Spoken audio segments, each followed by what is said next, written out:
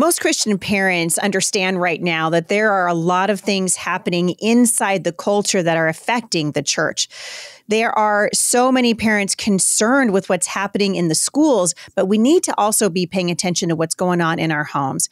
We have recently been talking on the show about the statistics of the numbers of children leaving the church. A long time ago, my friend Ken Ham wrote a book called Already Gone, where he was saying that we're losing our young people out of our churches faster than we can bring them in.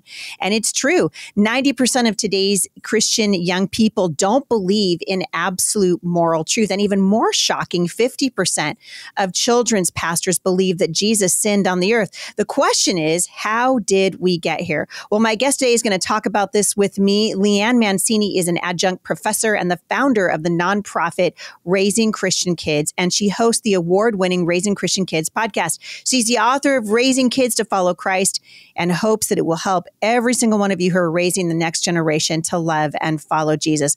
I'm happy to have her here. This is going to be a great conversation, you guys. Stick around. I think you're going to be encouraged.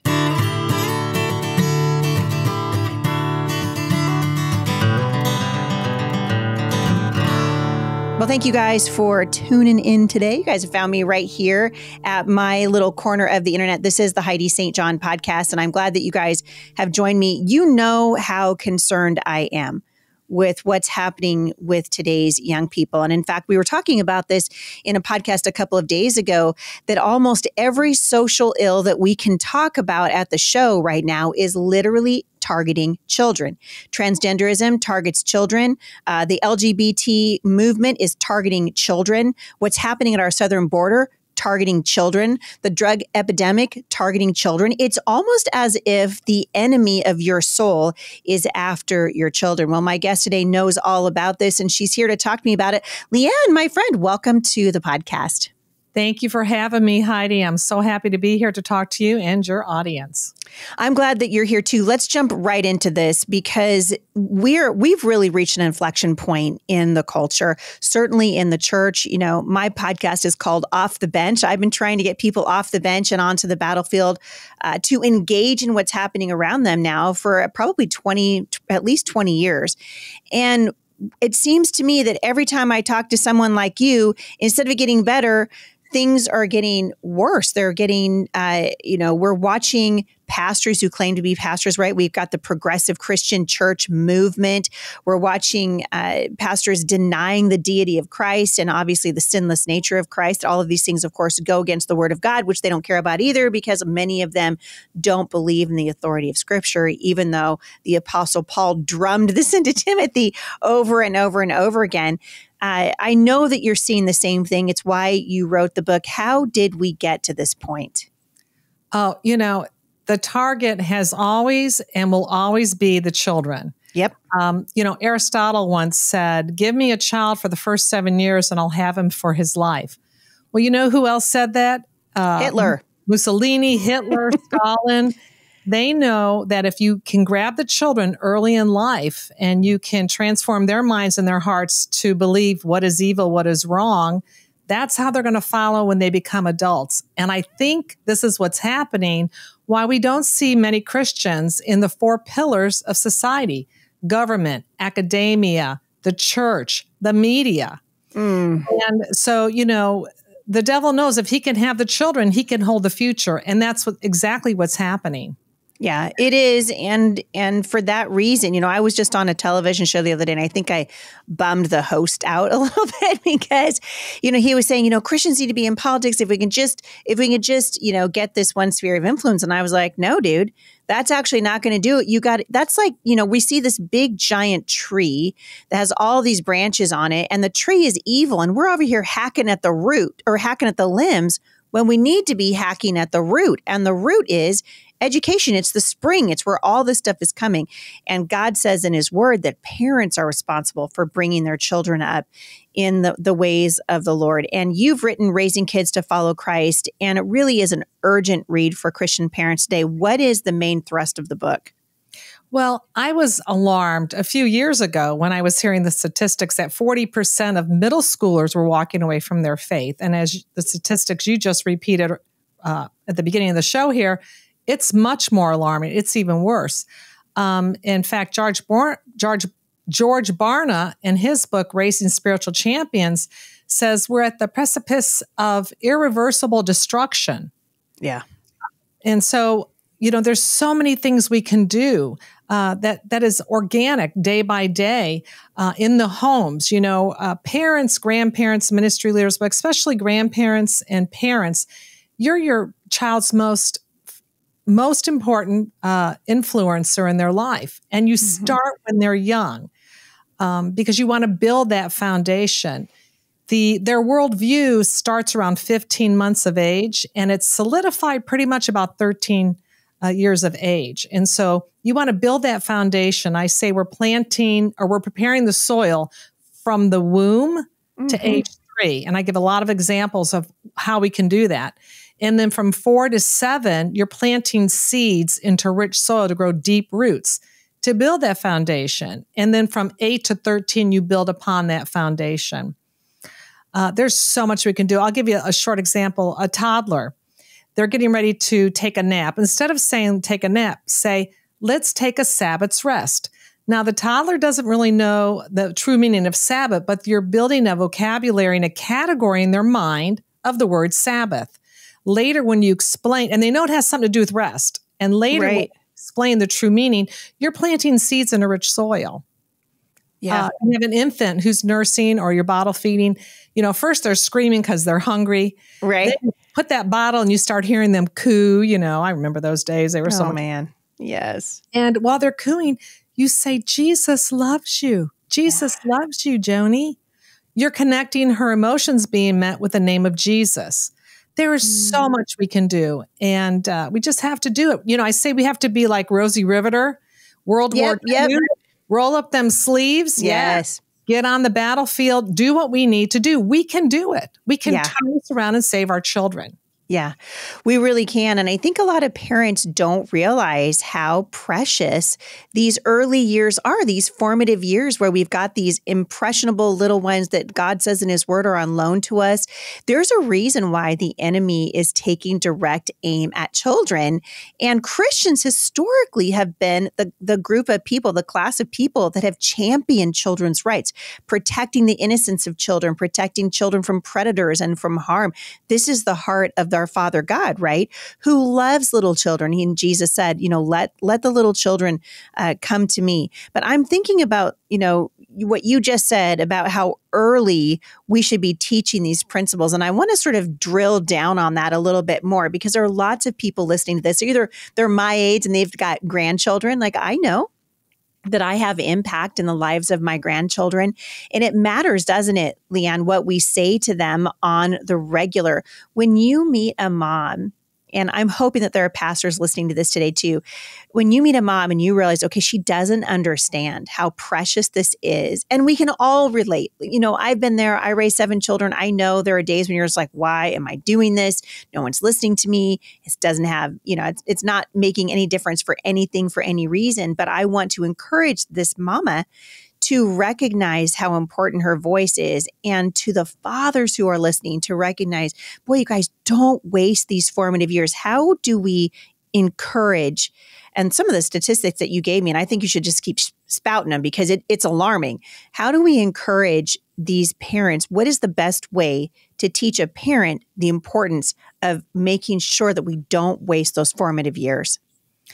It reminds me of the story. My niece came over to visit me from Michigan, and she had 2 little babies. And she said, Aunt Lee Ann, I'm having such a hard time. I want to go back to work. I miss the days I worked. I loved my job. Turns out this motherhood gig is pretty hard. Exactly. It's just so daily. Yeah. It is. And I just miss those. They're like free days now. She used to think it was work until she had toddlers. Right. But it's true. I said, Beth, come with me. And I grabbed her hand and I took her to a portrait of my children when they were little on the wall. And I pointed to them and I said, Beth, do you know where these little ones are? I miss them terribly. I'd give anything to spend one more day with them. I said, Beth, don't worry about the work. Don't worry about the dishes. Don't worry about the laundry. Don't worry about anything because there's nothing more important. God has chosen you for a time such as this to raise these little ones to become counterculture warriors. You know, it says in the Bible that children are arrows in our quiver. Well, what are those arrows used for? You put them in the bow and they're precisely made. They're perfectly made. Okay. So they can aim well and you shoot the enemy. Our children are our future to fight this evil, humanistic, secular world that wants to destroy Christianity. But we can do this organically in the home, day by day, every day, little bit by little bit, according to Deuteronomy, 6:4-9. When you rise up, when you walk along the path, when you lie down. And my book has hundreds of suggestions on how to do that. Most books, I read a lot of parenting books. I did a lot of research for this book. And a lot of books will tell you, well, here's what we need to do. But then they don't tell you, how do you do it? I think parents need that. They need help. Our churches, our pastors, we're getting bombarded on both ends from the devil. He wants our children and he wants the adults that are sitting in the pews. Well, he's getting them. Yeah, they're just, it's not even prosperity preaching that I'm worried about. It's the preaching of God loves you, pray every day. Let's hear about, Saul and Paul. No, let's talk about sin, and what the repercussions of sin, eternal hell, and what we need to do. We need meat for adults and for children. Yeah, it's really true. And, you're talking about, the command to parents in Deuteronomy that we're supposed to be teaching our children. And I want parents to think of it this way. The left in this nation has taken that command very, very seriously. And they are doing it. When you rise up and when they walk along the road, you can't go through the checkout stand at Walmart and not be bombarded by this ideology, whether it's a sexual ideology or just a blatant secular ideology. You can't turn on the television. You can't get on social media and get away from this stuff because they're actually doing exactly what Deuteronomy 6 says that we should do when it comes to children. Wherever you are, when you rise up, when you lie down, when you walk along the road, God says instill godly values into these children. Because if we don't do that, then the enemy is going to hijack them. In the book, you mentioned a thought that scared you said, to your core, an image that Jonathan Edwards, the North American revivalist preacher from the 1700s, used to frighten parents. It's a very vivid example. Can you talk about that and what your reaction was to it? Yes. Thank you, Heidi. When I was researching for my book, I came across this quote or this statement. Jonathan Edwards tried to frighten the parents in the 1700s to bring them back into the church. It was a revival. And he said, just imagine yourself in heaven sitting at God's banquet table, and you're looking around the table and you're seeing all your family members or people you love or people you know or people you respect, but you don't see your children. For all eternity, you will never see your children again. And that it shook me to the core when I thought about it. This is what it's all about. Trying to secure in our children's hearts the desire to be with God and with us for all eternity. Well, you have to change their hearts and their minds now because, listen, they'll either have a biblical worldview or they'll have man's worldview. There's only two worldviews. There's not a lot of religions. There's only two religions, man's and God's. And so that startled me. I want my children in heaven with me. And I bet every mother and father listening to this podcast feels the same way. Yeah, there's no question. And I think so much of what we're facing right now is just this overwhelm. It's the sense of overwhelm, right? We're overwhelmed with what's happening in our public libraries. The libraries, disgusting places for children now. And parents need to be aware. You cannot be, unfortunately, there's just absolutely no time to rest now. And I think parents are feeling that, right? This just sense of like, well, you know what? Forget it. I'm too overwhelmed by this. There are a lot of parents who, even though Heidi St. John is like, get your children out of public school, there are still lots of parents, Christian parents even, whose kids are in the public school and they're struggling with their kids and they're being exposed to this wickedness. I don't know another way to say it, right. Day in and day out. Do you have advice, encouragement for anyone whose children are still in the public school? Yes, I do. You have to double down at home. Yeah. You have to prepare your children early. First, you need to know the Bible. You need to know God's word. If you're just lackadaisical and studying God's word, if you go what Ken Ham calls a Sunday school faith for your children, right. Yeah. it's just not going to work. You need to model what you're teaching your children. You need to live out these biblical principles. And you need to look for opportunities to express God's love and the truth of God every day as you walk along the path. Again, you rise up, you walk along the path, you lie down. And there's a lot of things you can do.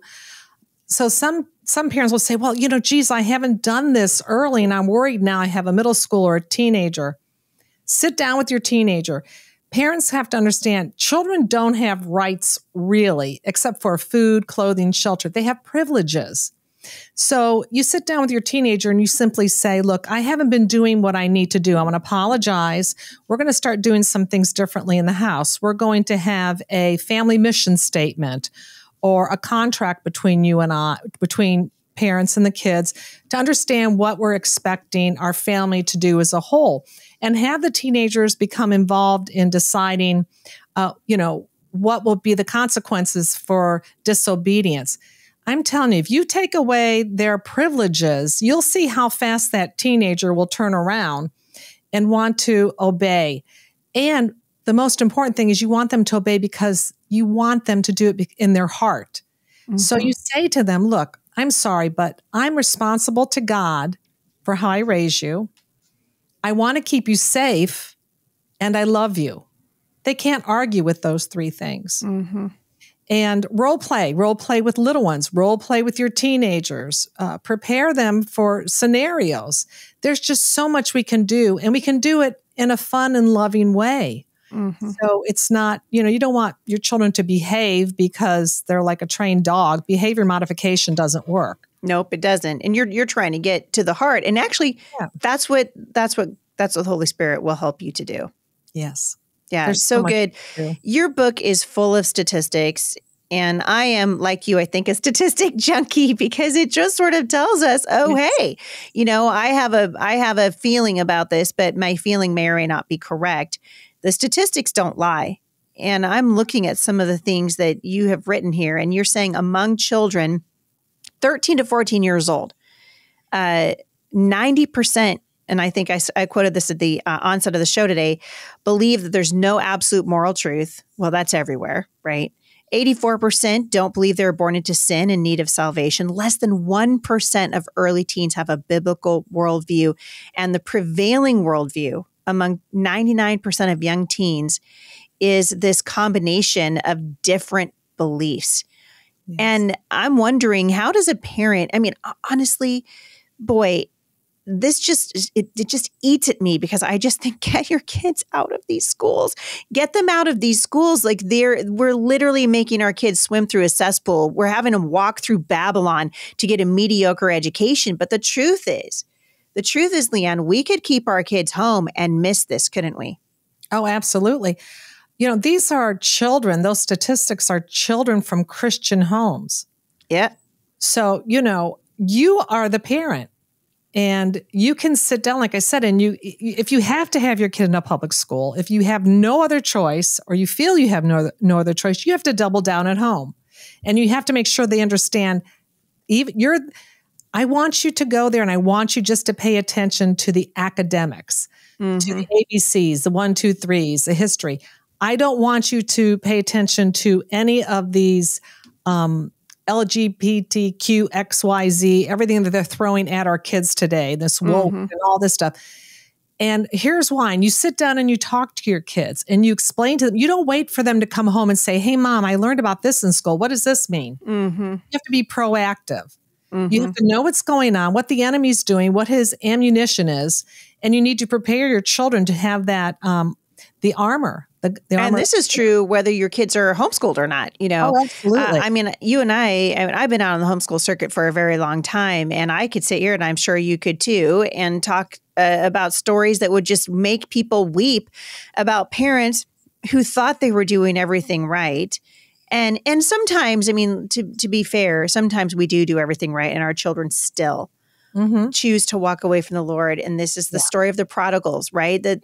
But what we don't want is to look back at the time that God gave us to raise children with regret. And that is what I always tell parents. What you don't want later on in life, because Leanna, you and I are in the same season of life, and we've learned that there are seasons. First, there's a season for sowing and a season for reaping. You and I very much now in a season of reaping what we have been sowing for the last, 50 years of our lives. And boy, that time for sowing, it comes and goes really, really quickly.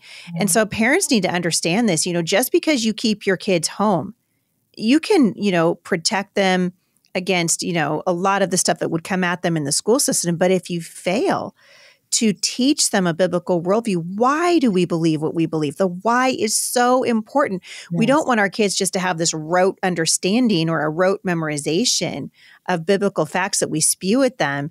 My friend Kirk Cameron's always telling me, listen, it's not head-to-head transfer. It's heart-to-heart transfer. Mm-hmm. How is that different, Lee Ann? Talk to the parent who's like, sitting their kids down and it's become like this, instead of discipleship, it's become sort of a, facts. We're throwing facts at you. We can miss the heart doing that, can't we? Yes. Well, there's a lot of information that's thrown at us daily from everywhere, every aspect in our lives. But the only thing that transforms us is the information that gets into our hearts. Yeah. Okay. It becomes our heart's desire. So, you have to take everything and take it captive, every thought, every word, and sit down with your child and talk to them about everything that's going on and prepare their hearts to, apologetics. I have a whole chapter on apologetics. Have your child learn how to defend their faith because they believe, because they know it's the truth. And you can start doing that early. I love the book, Erwin, I'm forgetting her last name. Rooted in Wonder is the book. It is a phenomenal book for parents of young children to take them out into nature and to show them the absolutes of nature, of God's nature, and start teaching them absolute truth. There's just so much we can do. If you're homeschooling your child, make sure the number one thing you're teaching them is God's truth. Yeah. Yeah. That's first before. And you can get hijacked sitting on your couch at home, right? Because the pressure that you'll feel from the world, like, got to get that math lesson in, got to do your spelling lesson, got to make sure that we have a great social studies unit that we're doing.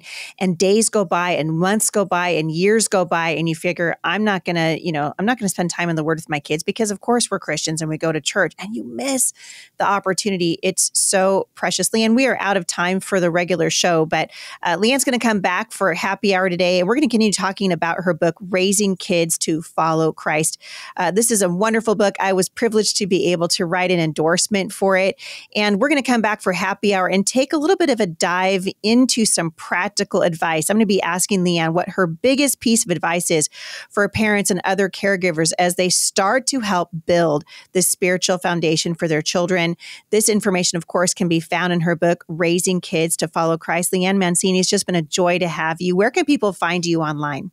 Well, thank you for having me. RaisingChristianKids.com. We have free resources that parents can download. We have a series, Tip from the Experts, where experts give a 15-minute video of how you can raise your kids to follow Christ and to stay connected with Christ. So important. Well, I'm excited. I'm thrilled for you to come back for happy hour too and hang out with some of my VIPers. And we're going to dig into a little bit more of this practical advice. I so appreciate you coming on. I believe it, and it seems to me, and I'm seeing it more and more, God is raising up men and women all across the world right now who are sounding the alarm, watchmen on the wall, to say, hey, listen, This stuff's important. It's important for civilization.